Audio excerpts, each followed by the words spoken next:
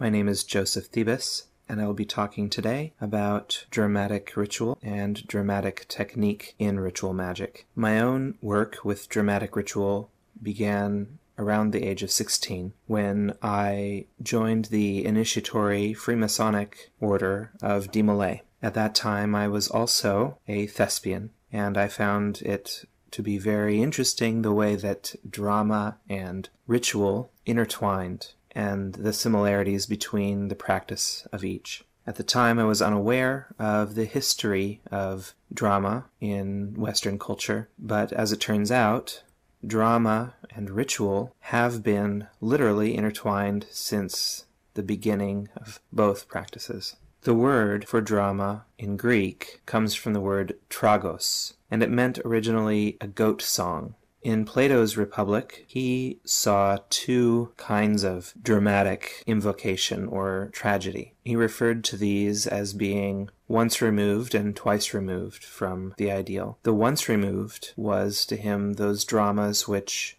celebrated the life of the gods. The twice removed were those dramas and farces which portrayed the lives of individual human beings. In Thelema, of course, we have reunited these two forms of dramatic ritual, and we find in Thelemic dramatic ritual that the individual is celebrated as divine.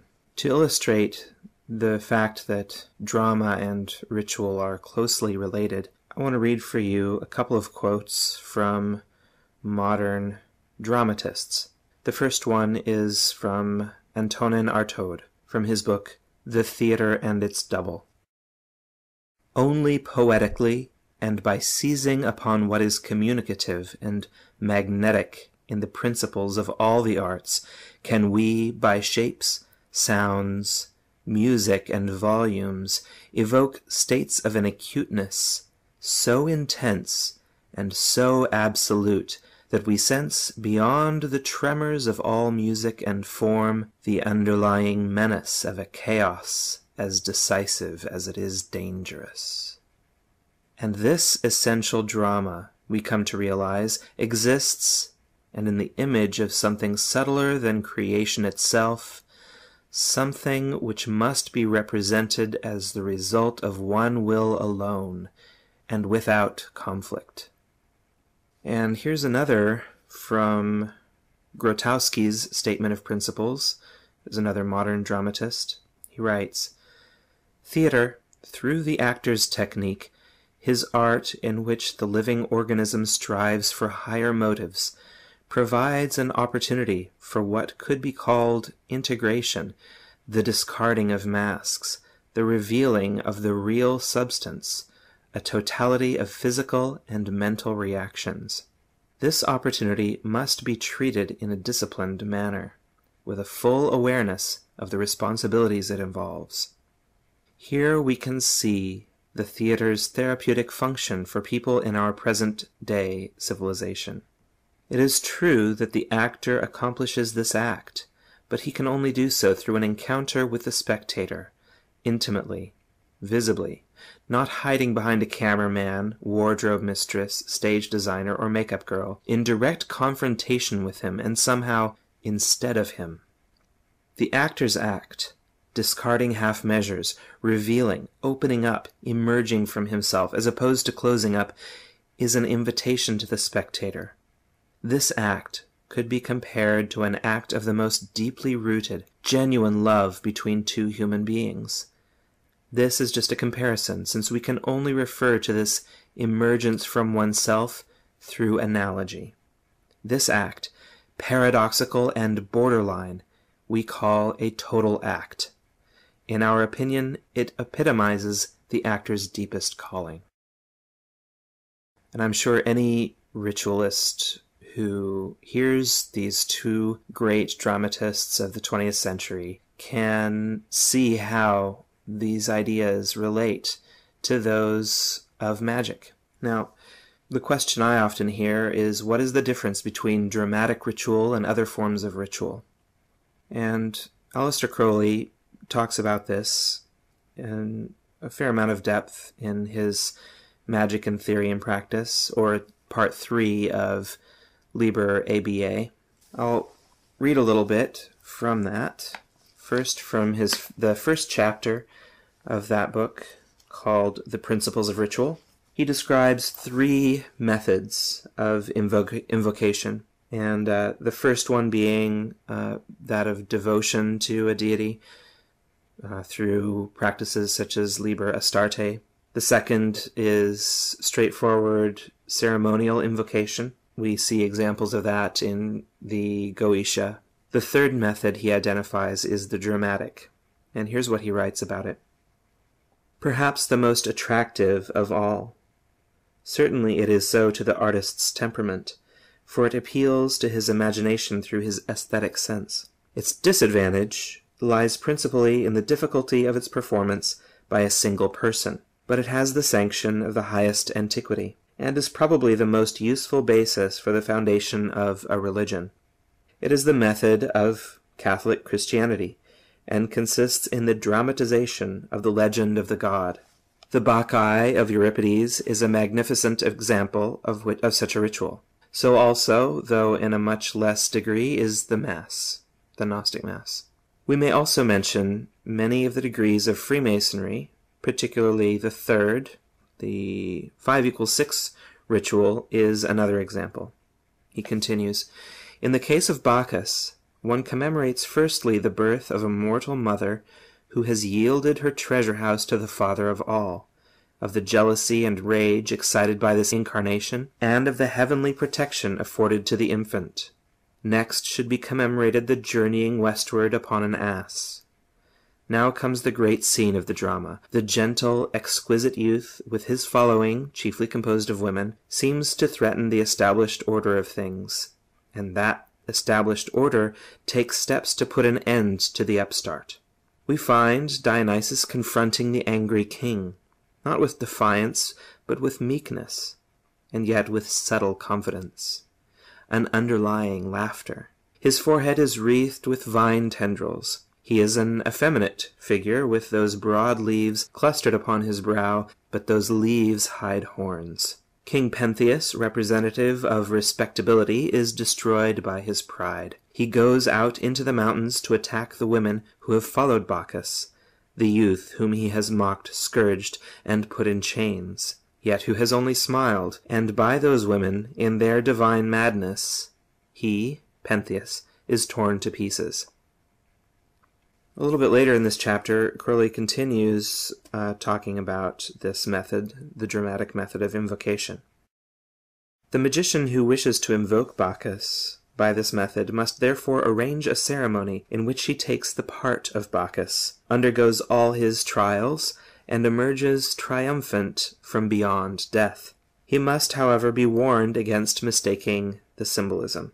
In this case, for example, the doctrine of individual immortality has been dragged in, to the destruction of truth. It is not that utterly worthless part of man, his individual consciousness, as John Smith, which defies death, that consciousness which dies and is reborn in every thought. That which persists, if anything persist, is his real John Smithiness, a quality of which he was probably never conscious in his life. And a little bit further, he says, in the third method, that is the dramatic method, identity is attained by sympathy. It is very difficult for the ordinary man to lose himself completely in the subject of a play or of a novel, but for those who can do so, this method is unquestionably the best. Now, Aleister Crowley has another chapter in this book, which is devoted to dramatic rituals, and it's a very short chapter. I'm just going to go ahead and read it for you. It's chapter 19. The wheel turns to those effectual methods of invocation employed in the ancient mysteries and by certain secret bodies of initiates today.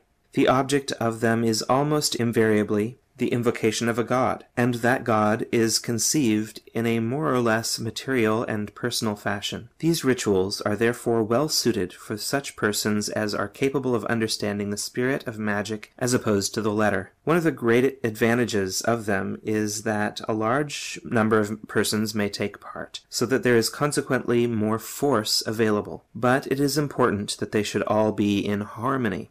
It is well, therefore, that they should all be initiates of the same mysteries, bound by the same oaths, and filled with the same aspirations. But they should not be friends unless by accident. They should be associated only for this one purpose. Such a company being prepared, the story of the god should be dramatized by a well-skilled poet accustomed to this form of composition. Lengthy speeches and invocations should be avoided, but action should be very full. Such ceremonies should be carefully rehearsed, but in rehearsals care should be taken to omit the climax, which should be studied by the principal character in private. The play should be so arranged that this climax depends on him alone. By this means, one prevents the ceremony from becoming mechanical or hackneyed, and the element of surprise assists the lesser characters to get out of themselves at the supreme moment. Following the climax, there should always be an unrehearsed ceremony, an impromptu. The most satisfactory form of this is the dance. In such ceremonies, appropriate libations may be freely used. The rite of Luna is a good example of this use. Here the climax is the music of the goddess, the assistants remaining in silent ecstasy. In the rite of Jupiter, the impromptu is the dance. In that of Saturn, long periods of silence. It will be noticed that in these rites, poetry and music were largely employed, mostly already published pieces by well-known authors and composers. It would be better to write and compose specially for the ceremony. So as we can see from Aleister Crowley's writing, dramatic ritual is a major part of what many Thelemites undertake through either the Gnostic Mass or the rites of initiation, which Crowley also said was a series of rituals invoking the god that is the candidate. That being the case, that dramatic rituals are such a major part of our work as Thelemites and as members of either the Ordo Templi Orientis or any other initiatory order, it is to our benefit to consider dramatic techniques and how these may be applied to our ritual. Crowley mentions rehearsal, and rehearsal is very important, of course, especially when you're working with multiple people. It becomes necessary to work out where you're all going to be at any given moment, how you're going to move and interact with each other. Because everyone is depending on everyone else to do their part, it is very useful to run through this on many occasions so that the people involved can depend on each other. And as Crowley recommends, omitting the climax, I've also found it useful to omit any particularly powerful words. For example, in the Gnostic Mass, when I rehearse, instead of saying the name Iao, I will replace it with the phrase, you know who.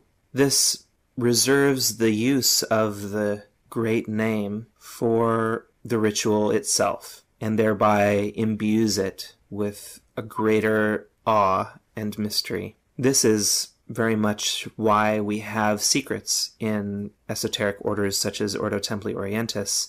Just as a tangent, I'll mention that the word secret has its etymology in common with the word secrete, and both words refer to the act of separating something out for special use. And so this is why, one of the reasons why we have secret rituals and why we have secret words, so that they have been reserved for special use and are not used in a cavalier fashion or used in rehearsal, and that way they don't become, as Crowley described it, hackneyed or mechanical. So, omitting the climax, omitting any particularly powerful words in rehearsal, I've found to be useful. These are magical techniques, and I want to talk a little bit more about dramatic technique as it is applied to magic, as many magicians have familiarity with these ideas of magical technique, but don't always have a background in drama, and therefore they may be unfamiliar with those techniques and why they're useful.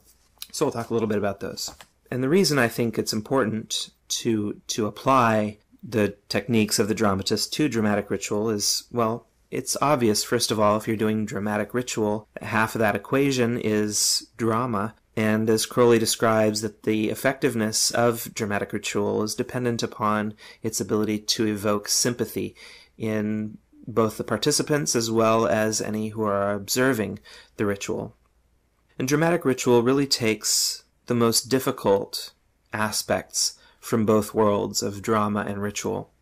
Some examples of the most difficult aspects of drama that we find in dramatic ritual include the fact that we're often working in close settings. Those who are observing or attending the ritual, with dramatic ritual, a lot of times the audience, so to speak, or the attendees are in some way participatory, and there will be very close settings. The people who are attending are very close to those who are performing the ritual.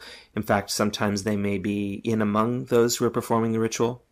And this can make it very difficult because you have their attention so close to you. You don't have the benefit of stage makeup and lighting separating you off so that if you have a drop of sweat or your eye twitches, people might not notice if you're on a stage, but if you're 2 feet away from them, 5 feet away from them, they may be easily able to see if you let your roll drop. Also, another aspect of working in dramatic ritual that is difficult is that there's only one wall, so to speak. In the dramatic arts, you will often hear people talk about breaking down the fourth wall or breaking the fourth wall. In a traditional proscenium stage, you have the stage itself, and then you have 3 walls, one on either side and one behind the performers. And oftentimes there's almost like an invisible fourth wall between the performers on the stage and the audience. And that distance that is created by the proscenium arch, as well as the elevation of the stage, is something that actors try to get beyond. They try to reach past that sense of an invisible fourth wall so that they can draw the audience into the action. In dramatic ritual, we don't have the problem of the fourth wall. We have kind of an opposite problem where we have only one wall. We may not even have that. In, for example, the Gnostic Mass, there's attendees on either side of the center of the ritual space, and you are fully immersed in among the attendees, and there's no opportunity to turn away and take a breath. So in that sense, you are constantly required to be fully in your role in the ritual. Another difficulty of dramatic ritual is that there are very few people who are actually attending. You may have, in a very large ceremony, you might have 50, or in a special annual or biennial major celebration where people come from around the country, you might have as many as 200. But of course, this is, while in magical circles the number of 200 people arriving for ritual is thought of as being a very large number, in drama it would be a very small number. Theaters often seat well over 1,000 people. And why would this make it more difficult? A lot of times people who don't have a lot of experience with acting might feel that it would be more difficult to work with a lot of people observing the ritual because you have maybe greater stage fright or nervousness come into play. Well, that may be true at first. Over time, the opposite becomes the case, where you have there's a certain amount of safety. When you have such a large number of people, you don't necessarily see any one of them as an individual who's scrutinizing your work. And it becomes more of just a sea of people who are faceless.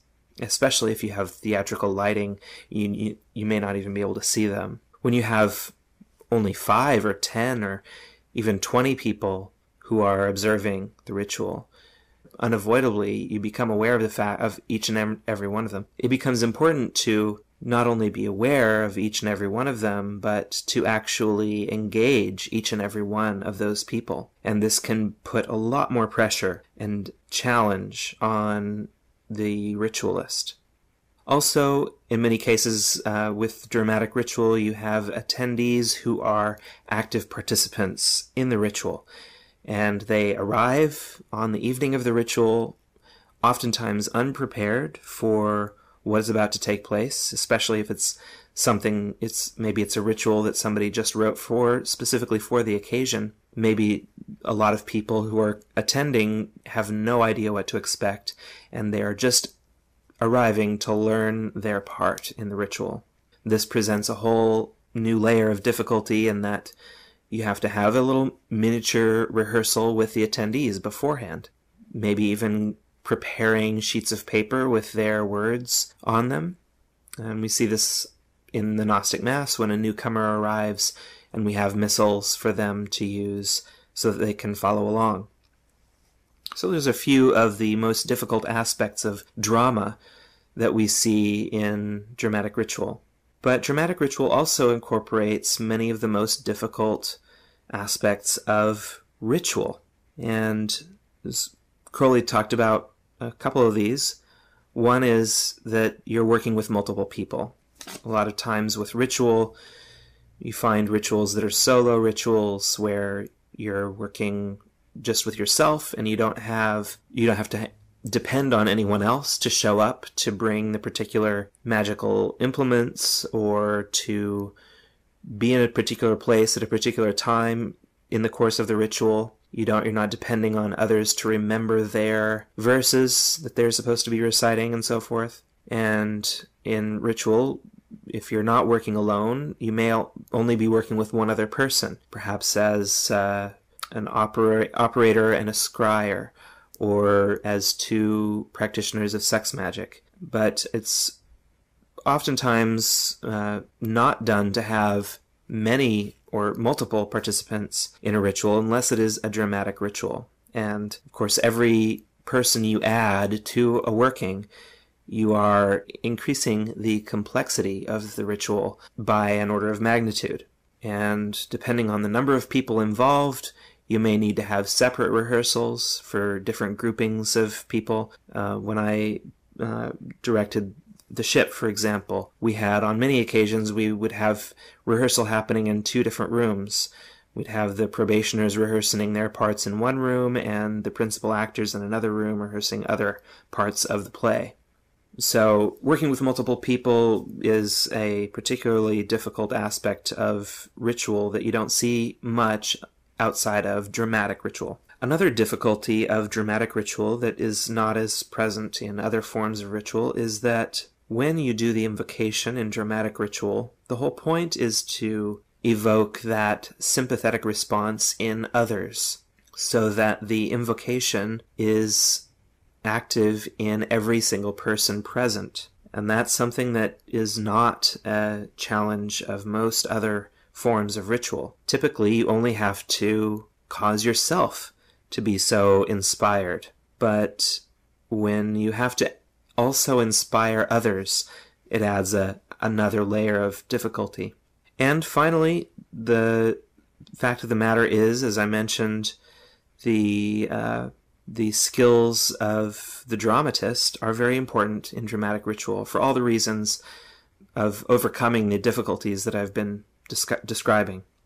And Aleister Crowley talked about this as well when he wrote to Jane Wolfe about the Gnostic Mass. He said, "As you know, not everyone can wear a robe.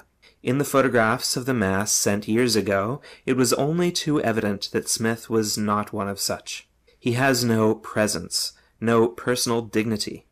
But I had hoped that your experience of stage and screen would have somehow put this right. In any case, there was nothing else I could do, so I had to keep quiet when people wrote about amateur theatricals. This daw in peacock's plumage impression is the very worst that anyone can give. I was absolutely amazed that you should have allowed anything of the sort to pass. I was relying on your experience of stage and screen to produce the mask properly, and why you did not do so is still a complete mystery to me. I have written to you before about this. I have told you that the mask must be up to Hollywood standards as to their production. It is no wonder that it failed to attract people. Whoever you have for priest, he must do at least 60% as well as the average film star. The same applies to the priestess. The others are not so difficult, as long as they do not actually jar the principles. So Crowley obviously placed a heavy importance on dramatic skill in the ritualists in the Gnostic Mass.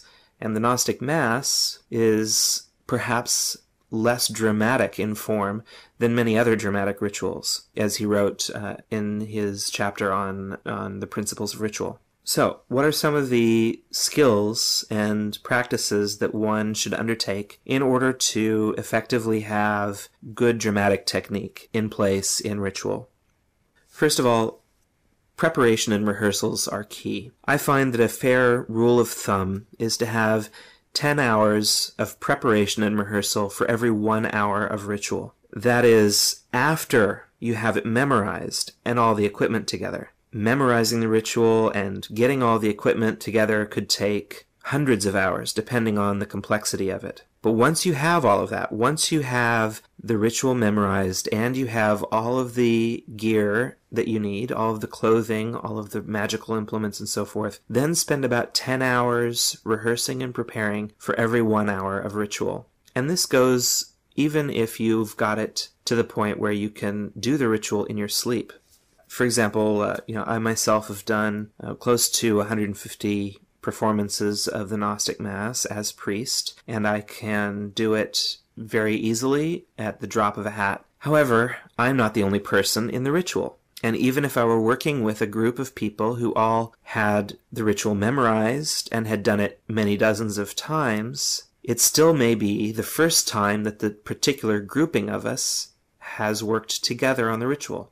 And so it's important for all of these people, whether we're working together on the rehearsals or whether we've worked apart on individual rehearsals or practices, it's important for us all to be very well rehearsed. In the case of rituals that are worked less often, such as initiatory rituals or seasonal celebrations, if the ritual has never been worked before, then it becomes even more important to have this larger number of hours of rehearsal. When I work on an initiatory ritual, oftentimes the people who I'm working with have less experience than I do. Some of them may be working the ritual for the first time. And so for a roughly 1 hour initiation, I will have 4 rehearsals of 2 hours each. And on top of that, I will recommend in between each rehearsal that those involved rehearse on their own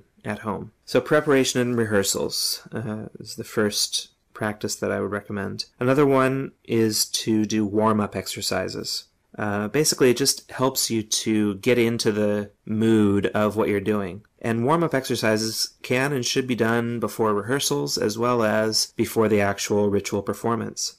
Warming up gets you limbered up for the work. It's just like warming up or stretching before going for a run or doing physical exertion. If you start your exertion while you're still stiff and waking up, it's going to be much more difficult and it's going to take some time for you to get into the groove. It's the same with dramatic ritual and with drama in general. If you start out your rehearsal of the ritual having just gotten off of work or having just woken up or otherwise having to transition from one frame of consciousness into the kind of thinking that goes on in rehearsal, you'll be spending the first half of your rehearsal making that transition. So the warm-up helps you to kind of get into the groove of things before you start actually doing the work of rehearsing or actually doing the performance itself. So a few good ways to warm up. The first one is one I commonly use, which is just a walkthrough, where it's kind of like a rehearsal, but it's not a rehearsal. It's just kind of I don't want to say reading through, because you don't, by this point you already have the thing memorized, but you're just saying the lines and walking around to the places where you're supposed to be. It's not really a rehearsal so much as a warm-up. And this is something that I do before every performance of the Gnostic Mass, for example. And for one of these warm-up walkthroughs, you have everyone participate. You try to keep questions and side comments for until the end. And you can use it for stretching. And when I say stretching, I mean both physically, stretching the body, as well as the face and the mouth, as well as stretching the emotions and stretching your thinking. You can, while you're doing your warm-up walkthrough, you can emphasize things or overemphasize things or be more dramatic than you normally would be, even employing melodrama to kind of stretch beyond your normal level of intensity. It's also a good time to overemphasize your diction and your enunciation of words. And that way, when you go into the ritual, you've been pushing yourself beyond where you normally would go. It becomes more easy to enunciate in a natural way. So by physically stretching, I mean literally stretching muscles like you would. You can do yoga stretches, or you can stretch your face out by making exaggerated facial expressions. You can scrunch up your face, widen your eyes, and open your mouth, stretch out your jaw, stretch out your eye muscles, get everything limbered up. You can also use the warm-up period as a time, especially right before doing the actual ritual, as a time for doing meditative work and lustrating and consecrating the implements you'll be using in the ritual. The more of this kind of preparation you do, the more intense you will be able to be focused. It's also good during the warm-up period to have some quiet sitting time, simple meditation where you're thinking and acting as little as possible, so that you can have a more highly concentrated state of consciousness for the actual performance. In the early stages of rehearsal and preparation, you can also use drilling as a warm-up technique. Before rehearsing, you're at a stage where your memorization is not quite gelled. You can sit aside with a partner during your warm-up period and drill through the lines. You just take a difficult section of text and repeat it over and over again for good memorization, as well as for even meditative effect, as if it's a mantra. And as a final note on memorization, I've mentioned a few different times that it's important to have stuff memorized, or I've taken that for granted. And of course, it is true that with dramatic ritual, as in any form of ritual, the more of the text you have committed to memory, assuming you are doing something that is scripted and not improvisational, it's going to be easier for you to evoke the states of consciousness necessary for the ritual if you have it committed to memory. You won't be busy trying to find what page you're on or trying to evoke while you're reading off the page. So that is some brief advice on dramatic technique in ritual, and I hope that you find it useful and interesting. If you have any questions for me, I'm happy to answer them. You can find my email address on the podcast blog at speechinthesilence.com. Also on the blog, you'll find a few links to some of the documents I quoted in this talk, as well as other resources. Thank you for listening.